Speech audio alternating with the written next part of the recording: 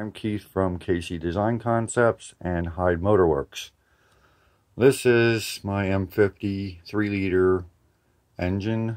We call it the Phoenix engine because it's the original engine from my car that at 258,000 miles and a little too much boost from this, it broke the ring landings and number 4 piston.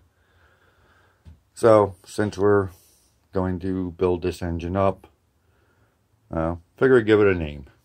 The engine that I've been running in the car for the last 3 years, it's making around 400 to 450 at the wheels, is using completely stock M54 B30 rotating assembly and the M50 block, new rings with gap and bearings and gaskets, using a 140 head gasket to help lower compression, and it's running good.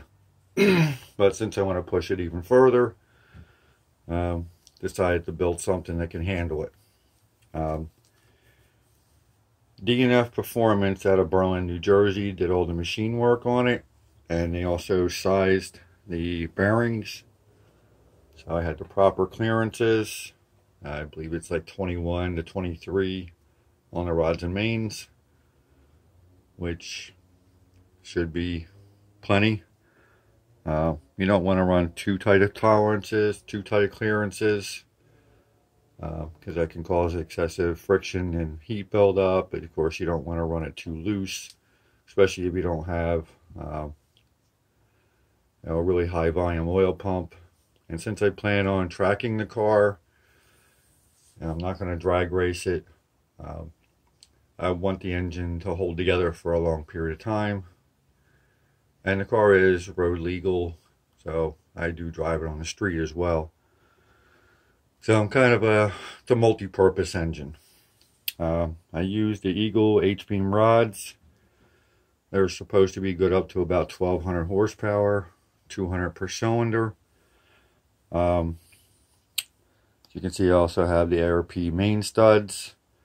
They were installed at the machine shop when they align board the main journals. The crank is cut, trying to remember what it was, 1/4 mil off the rods and mains, and polished. It's also bored out, bored and honed 1/2 mil, so it has an 84.5 millimeter bore. I did leave the trigger wheel on there.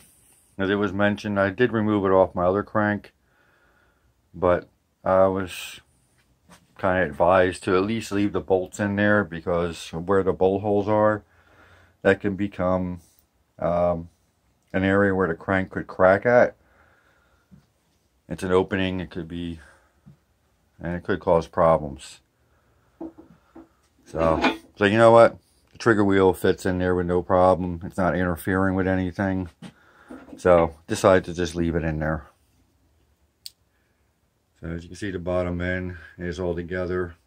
I didn't video assembling it because it's a very slow, tedious process.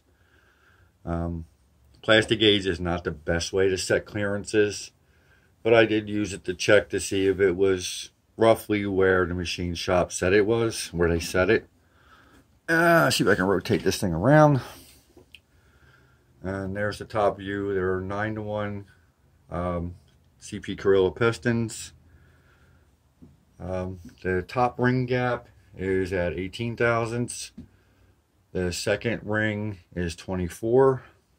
And what CP recommends for running high boost. As you can see, the deck has been machined, so I should have a good sealing surface.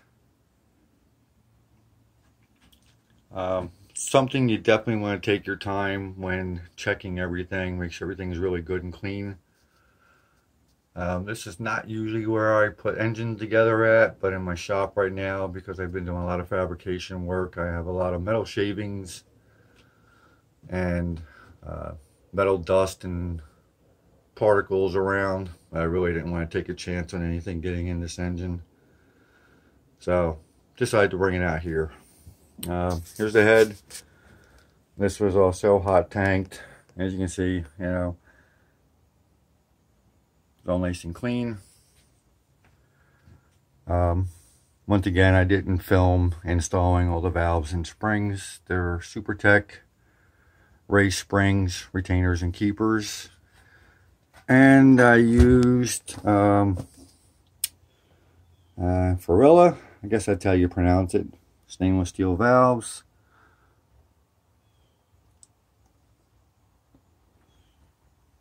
They're looking good right now. I'm sure they won't be after I start it up. I think what else. Oh, I also have Shrek cams to put in it. New lifters. Yeah, want to do everything good. I have new guides, new chains, new oil pump, new crank bolt, Stewart water pump. So yeah, trying to build something that's gonna last a while and hopefully get some good performance out of it.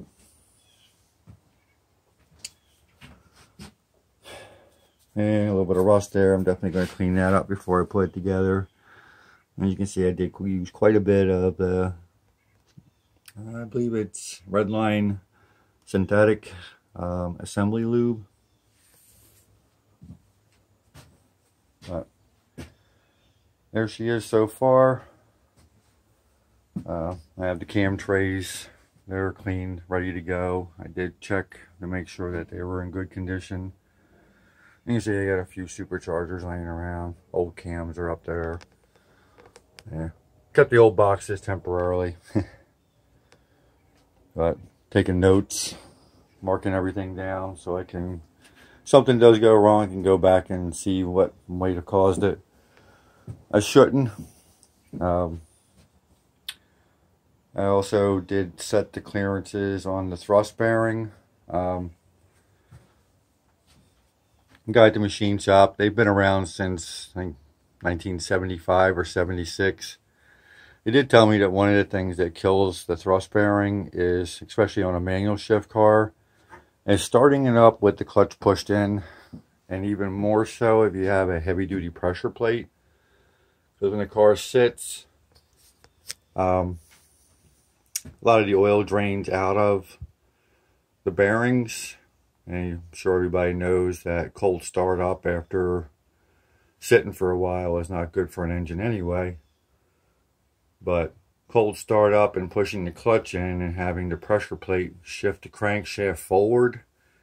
And if you really don't have any lubrication there, you know, a thin film of oil, it can chew up the thrust bearing. So he did suggest to me if I do have one of those clutch switches to bypass it. The thrust bearing will last longer. And he mentioned that because he noticed that I did have the old bearings from this engine, even though the main surfaces looked really good, and almost like you could use them again.